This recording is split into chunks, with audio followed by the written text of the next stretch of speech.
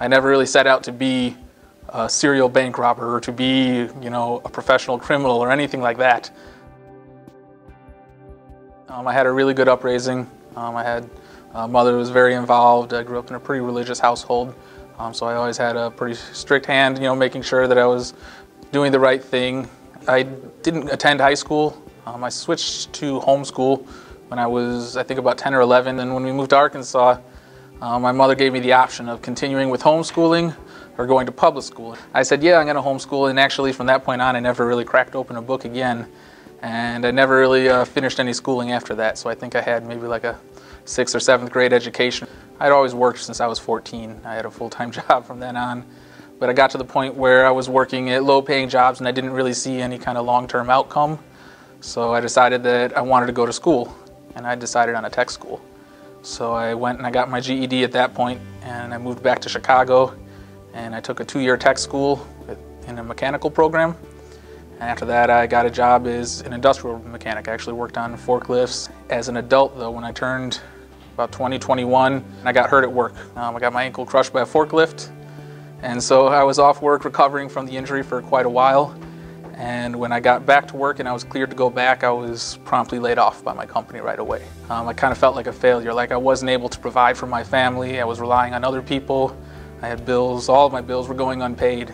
And it got to the point where I came home one day and there was actually a letter on my front door that I was about to be evicted from my home. I actually, just without any planning, I got in my car, I drove to a sporting goods store, I bought a hat and some sunglasses, and I wrote a note out on a piece of paper, and I just drove north to the next state up and I robbed a bank.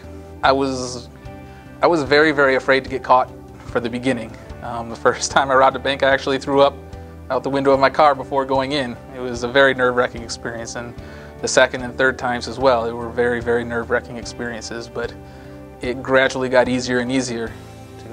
By the time I got caught, there was no emotional attachment to it whatsoever. It was like going into work. When I got caught, I was actually driving away from a bank. And when they turned their lights on and I was completely surrounded, I felt my heart sink into my stomach. And I really felt like, okay, my life is over at this point. So I served a grand total of just over 5 years. It was really difficult for me. It didn't take me long in prison to really regret everything that I had done and to really realize what I wanted to do moving forward. So right away when I got out, I started looking at what I could do, to get myself back on the right path.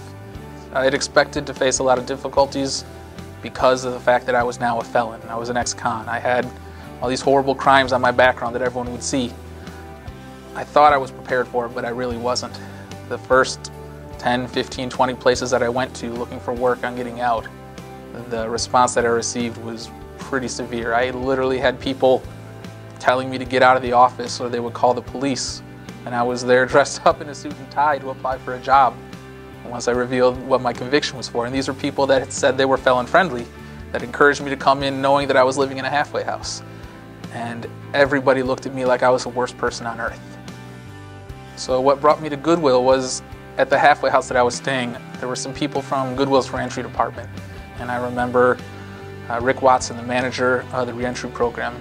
He said, if you want a career, if you want to have a job where you can be where you want to be years down the road, and you want to find a company that won't judge you on your past, but judge you based on what you can do and the person you are today, he said, come through the TEO program. That's what we're all about. And that really hit me right in the heart. And that was when I knew, okay, this is where I want to go. I want to give this a chance. I want to give this a try.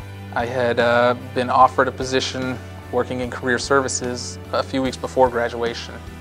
And I knew that that was an opportunity that I would really appreciate, a job that I would really enjoy, because firsthand experiencing the mission of Goodwill, being a person to benefit from the things that they did, I knew that I would be happy every day at work if I was able to return that and do that same thing for other people. It wasn't just the training programs that turned me on to Goodwill. It wasn't just all the learning opportunities that I had that made it worthwhile to me. It was the attitude that every individual had when there was something that I needed. And when I first got out, there was a lot that I needed. I didn't have $1 to my name. I had about 3 changes of clothes. I didn't have a car. I didn't have a phone. I didn't have a driver's license. I didn't have a bank account, and it was the people at Goodwill that helped me to achieve all of those things. A lot of the people here, they don't realize the effect that they have on all the mission trainees, all the people here that are receiving services. Every single person at Goodwill that treats them with respect and dignity is providing an amazing service.